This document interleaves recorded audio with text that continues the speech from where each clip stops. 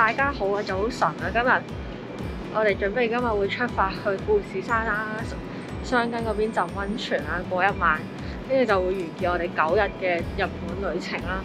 跟住去溫泉酒店之前，我哋會再去呢個御殿場Outlet再做最後一次嘅 shopping 衝刺。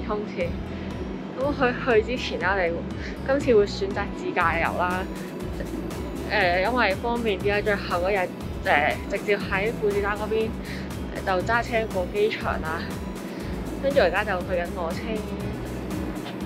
同埋選擇呢個自駕遊另一個原因就係今次會同朋友2個朋友啦 ，total 4個人。咁4個人嘅行李咧都比較多啦 ，total 有2大4個中嘅 size 嘅篋啦。咁一齊搭地鐵或者搭巴士都會有啲麻煩，所以我覺得4個人都可以租一架車，咁攤分開都唔會話太貴。所以我哋今次應該係租咗一架7人車或者8人車度啦，咁就可以塞晒我哋4個人啦，同埋所有行李咁一次過去，咁樣就方便好多，唔使即係太論盡嘅。如果拖咗篋再搭嗰啲交通工具，如果你哋多人嚟一齊去日本都可以試下一個方法去近郊或者去啲遠啲嘅地方，都幾方便，應該去到再拍俾大家睇啦。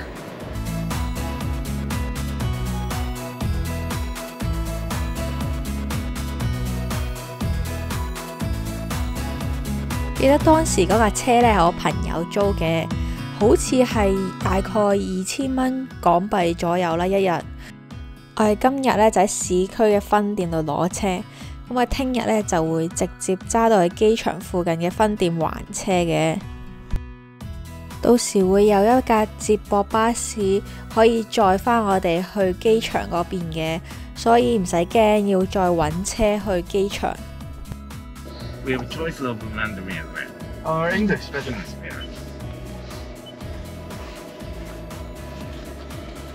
May I have you last name?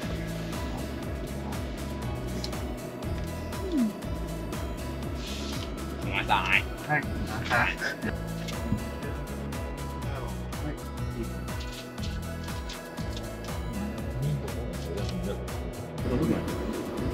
好在就可以拍低塞晒你所有篋落去啦。前4個人啱啱攞完車之後，我哋就返咗酒店攞返我哋嘅行李啦。而家就正式出發去御殿場Outlet啦。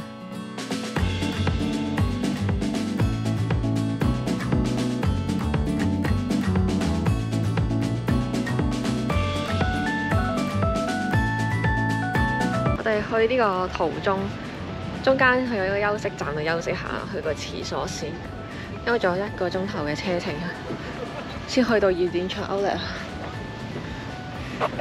哇！睇出片啊，帶佢哋出城啊！感嘆一下，哇！宏偉嘅富士山，哇！好多雪喺上面啊！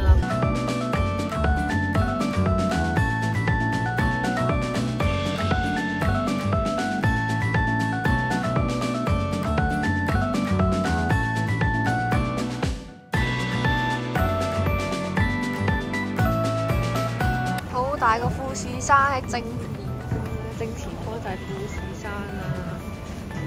呢個Outlet真係冇得頂啊！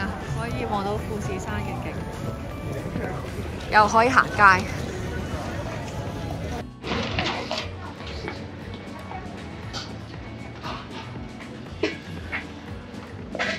經過差唔多1個鐘頭50分鐘嘅車程，終於嚟到呢個御殿場嘅Outlet啦。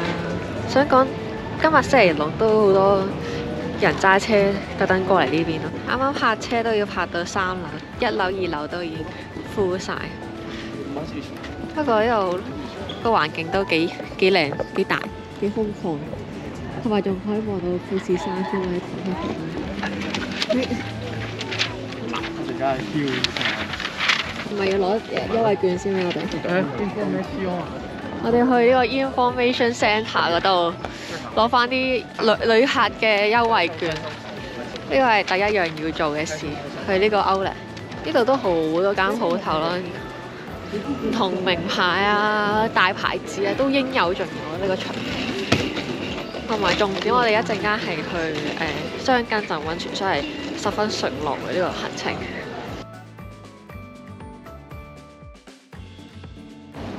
呢條橋過另一邊咧都係 Outlet啦，跟住咧仲要正望咧，呢個就係富士山本人啦，超靚嘅景觀。呢個景就十分值得嚟，我覺得。我哋嚟到呢個 information centre 啦，呢度就係可以攞嗰啲遊客嚟優惠券嗰啲地方。要 scan 個幅先。優惠。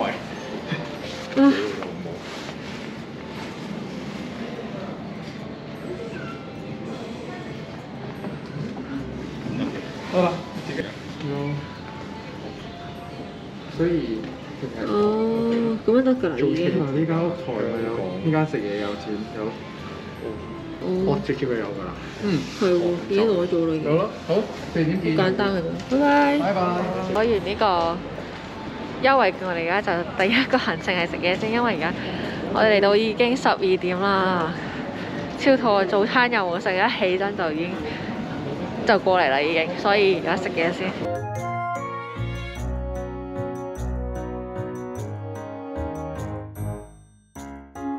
啱啱就快快脆脆食咗食藥，而家就正式開始呢個行呢個 Outlet， 正式出發嘅購物 ，Go Go Go！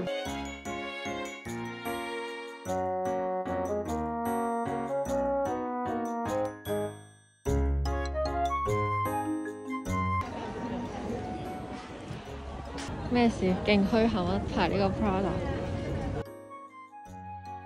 滿載而歸啦，買埋咗鞋，又買咗咩啊？係滿載而歸啦，買咗一對鞋啦，跟住阿 J 琴日入咗2件衫啦，跟住又去咗 Funabashi 度買咗一個袋，我覺得幾抵啊，佢有7折啦，再加退稅啦，跟住2000零蚊港紙就嗰個袋。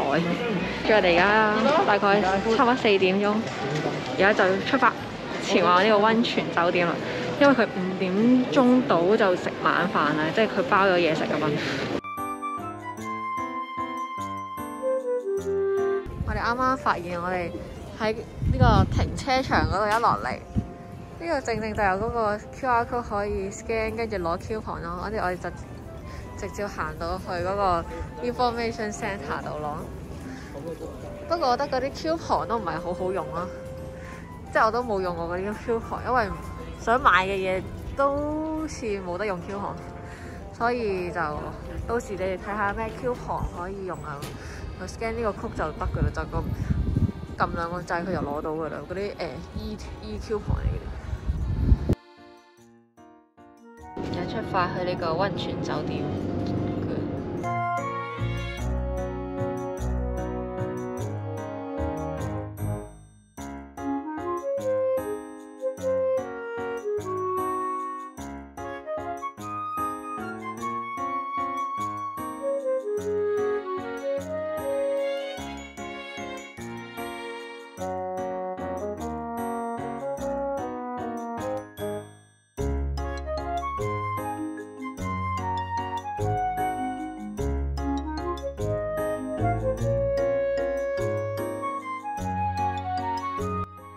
酒店嘅5樓呢，就係入口，啱啱我哋見到嗰個位置，跟住6樓同埋5樓呢，都會有公眾嘅浴場。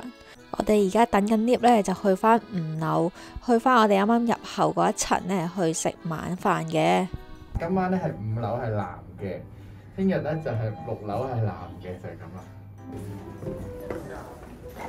呢度就係餐廳啦，都係5樓喺 reception 嗰層。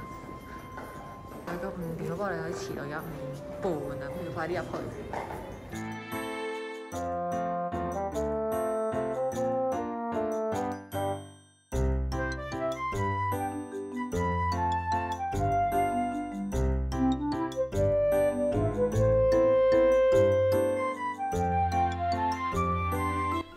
當我一坐低呢，就見到呢一張我哋今晚嘅菜單，非常之密密麻麻，全部都係日文，係睇唔明嘅，所以我放棄，直接等佢上菜啦。說時遲那時快，佢嘅前菜呢已經上咗啦，全部都係嗰啲好的式啦，好精緻嘅小食。哇！你睇冇晒煙，超誇張，原來係刺身拼盤，佢有嗰啲乾冰擺咗喺個盒入面，冇晒煙咁，勁有仙氣。仙氣順。首先就試下呢塊魷魚刺身啦，你睇下佢超級薄身，加少少滑沙皮，個味已經超級出，唔需要點任何豉油。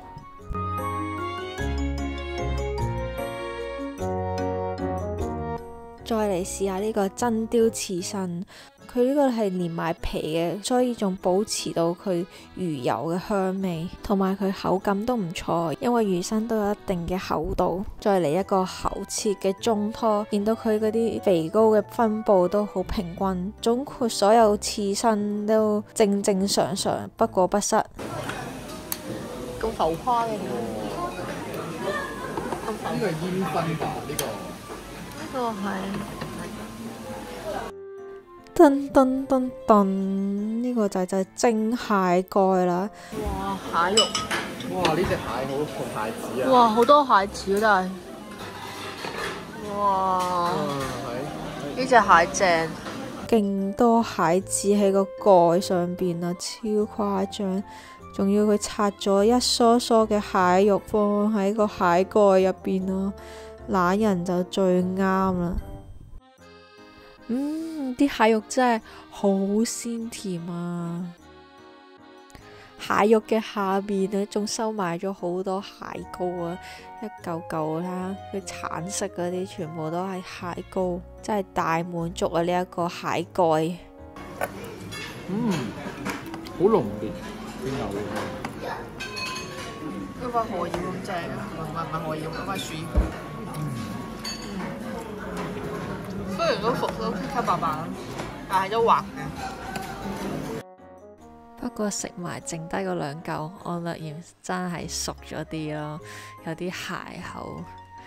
最後呢個飯係唔知發生咩事，睇個樣好似勁頹咯，係有啲三文魚，有啲青豆，中間嗰嚿係唔記得咩嚟，好似橙咁嘅嘢，同埋啲雞肉粒。呢個飯我仲整得靚過佢啦。然後我哋嚟咗呢個抹茶 Tiramisu， 佢個 cream 幾滑，抹茶味幾濃，而且佢個底呢係會有啲濃濃嘅抹茶醬，所以令佢個味呢更加升華。總括成餐飯，我有啲失望嘅係最後個飯同埋個牛扒都唔係想象中咁好食，其他嘅質素都唔錯，賣相都正嘅。食飽飽，返到房就同大家做一個簡單嘅 room tour 啦。酒店一入到嚟，呢度有玄關位啦，跟住啲木屐係俾你落去浸溫泉嘅時候住。之後入到嚟上一級，左手邊打開門就有廁所啦。個廁所咧同埋嗰個沖涼我係分開嘅，所以都幾好，都係獨立廁所。去廁所嘅人咧就唔會阻住沖涼嘅人，大家都有自己嘅空間。跟住同埋出邊咧，呢度就係個洗手盆啦，同埋梳洗地方。喂，有齊啲毛巾啊，佢仲有呢個化妝鏡，跟住佢用嘅產品係呢個日本牌子的 C， 佢都幾多 cream 咯，又有呢啲保濕 gel， 有 lotion， 有 cleansing oil， 又有洗手嗰啲。之後你到呢邊，呢個係咩嚟嘅？呢啲應該係可以裝住啲，佢入邊係膠嚟嘅，可能係防水質料，可以裝住啲濕咗嘅用品。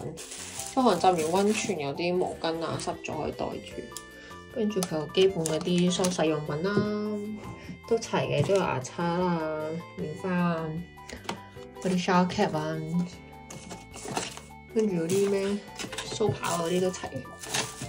之後後邊有個櫃啦，呢度有3個竹籃，係方便你喺酒店出門口去浸温泉嘅時候用嘅。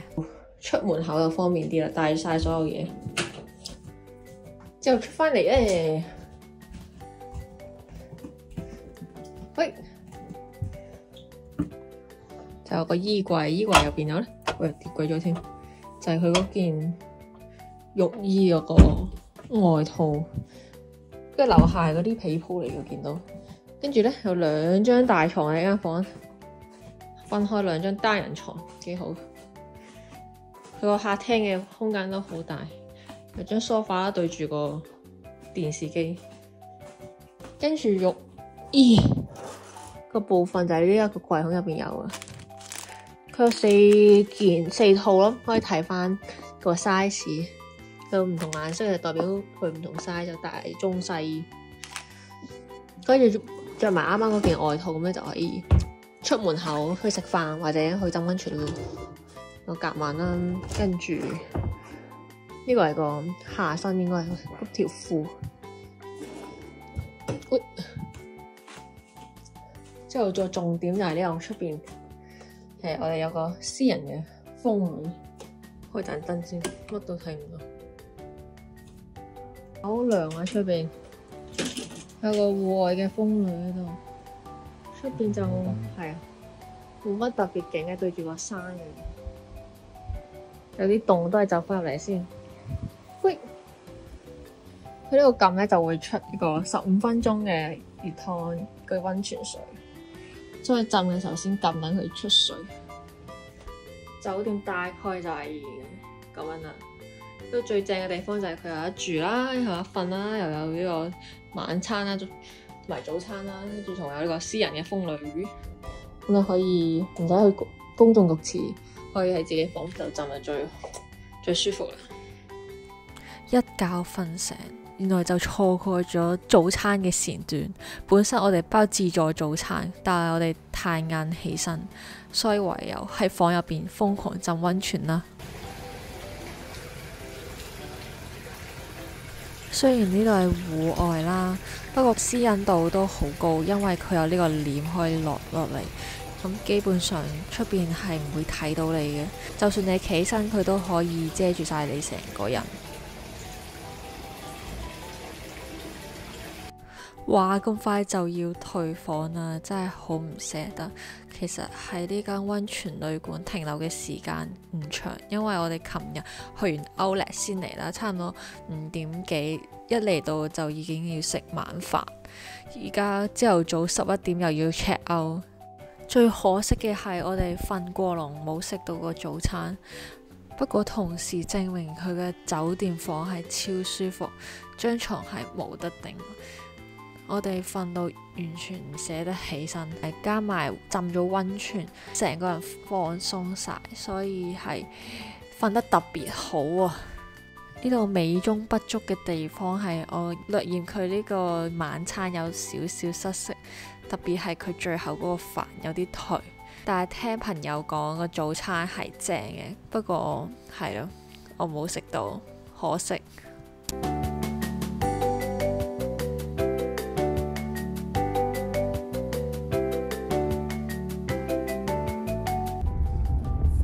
連續7個，依家第5個啦，第5個啦，第6個啦，啊！哇，個耳仔咧要蒙一蒙啊，落山。揸車嗰個滑唔滑啊？就嚟，好狂！再慢啲。唔係呢個唔係快慢嘅，佢又唔係揸得快。再緩慢，停止啊！呢架車慢到，係咪最後一個啦？唔係喎，仲有好多個下邊，係咪？唔係啊嘛，佢話7個嘅啫。7個係咪2個彎為之1對啊？好啊！跟住呢啲都係黐線嘅呢條路。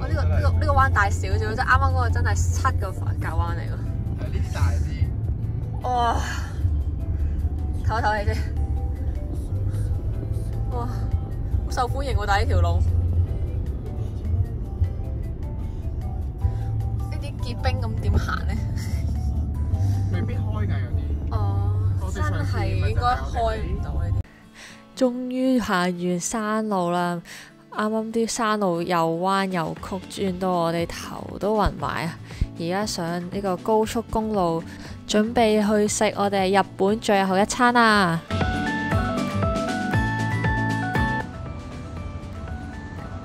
我哋最後一餐就係去到機場附近嘅最近機場嘅一間一蘭去食。呢度去機場就大概40零分鐘啦，我哋食完就應該會直接出發去機場啦。不過都有人等我，即係以為呢啲比較唔係市區嘅一蘭咧會少啲人啦，但係都停車場都差唔多擺得都幾滿，啲車都已經係咯。因為我哋揸車，所以又係咯又想最後一餐食碗一蘭嘅，我哋就特登過咗嚟呢邊。